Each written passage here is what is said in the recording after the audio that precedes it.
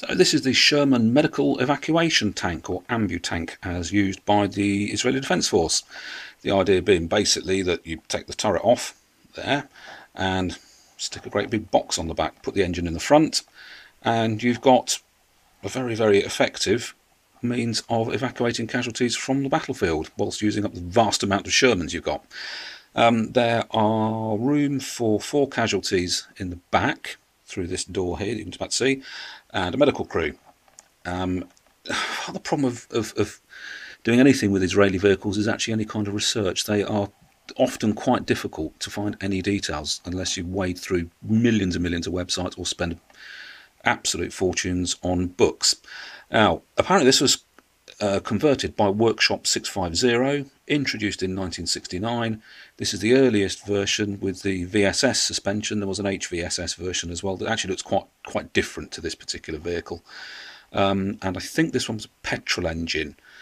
This may or may not have actually had a hatch on the bottom in this compartment here, where they basically drive over you, open the hatch up, and then lift you into the body of the vehicle. The French Foreign Legion used to train their troops by having tanks drive towards them, and they'd have to lie in front and then push away, roll away at the last minute. But I really would have thought if you're actually not very well, bleeding a little bit, the last thing you want to see is a tank driving towards you. Not a lot else to say about them because I don't know a great deal more about them. This is based on, the markings are fairly fictional. Some markings, such as their colour, is fictional. It's based on the vehicle at Latrun, which is the Israeli. I don't think it's really even a tank museum. It's more a sort of collection of vehicles left in the desert and sort of all painted the same colour. They don't make any attempt at preservation or running, or it's not Bovington, it's not Samur. They've just painted everything the same colour. I kind of like it though. It's kind of colour Israeli vehicles should be, so it's fictional and really, really not designed to. It should have been a sort of more greenish colour at that period, or green or greyish colour at that period, I do believe. Again, problem with researching Israeli vehicles. It is really, really, really isn't easy. It's based on a HobbyBoss, I think, Sherman that I had for a different project and just never actually got round to. It took a fair old while because it trying to take pictures off the internet and then do measurements, and in the end it was, well, this looks about right. I'll go with that. I don't claim to be any kind of master scratch builder. I genuinely like it. Had a few problems, which you may be able to see with these jerry can mounts. They're really not very good, but it's what I did at the time, and I don't particularly intend to change it.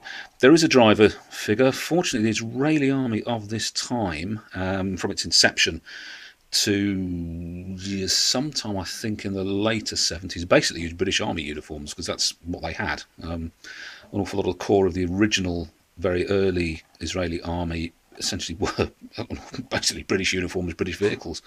There's a wonderful story of a crew taking one of their tanks, which I can't remember what vehicle it was. I basically drove off to the Israeli and said, here you go, we're here, and here's a tank.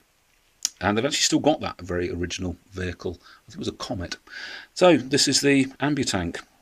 Thoroughly, really, really enjoyable project. I painted it a very, very pink colour first of all for some reason. It's slightly better, slightly more realistic colours if you want it based on a completely unrestored museum vehicle. There are a couple of videos of this actual vehicle. If you search Latrun on this very platform, there's views inside the back of it, which I think are really, really quite useful. It's been an awful lot of sitting and taking pictures from the internet, sitting with my phone and taking pictures of videos from the internet. Anyway, I'm really pleased with this. I do like Israeli subjects. I like scratch building. I don't claim to be very good at it, but I thoroughly enjoy it. So that's my Ambutank. May even be the only 1/48th one in the world. And to go on my sort of my knife reviewing character a little bit, I know a couple of people who actually do drive ambulances, our ambulance crew, and I mentioned this and they've all gone, that would be absolutely brilliant when the traffic's really heavy and people aren't paying any attention to go drive over the lot of them.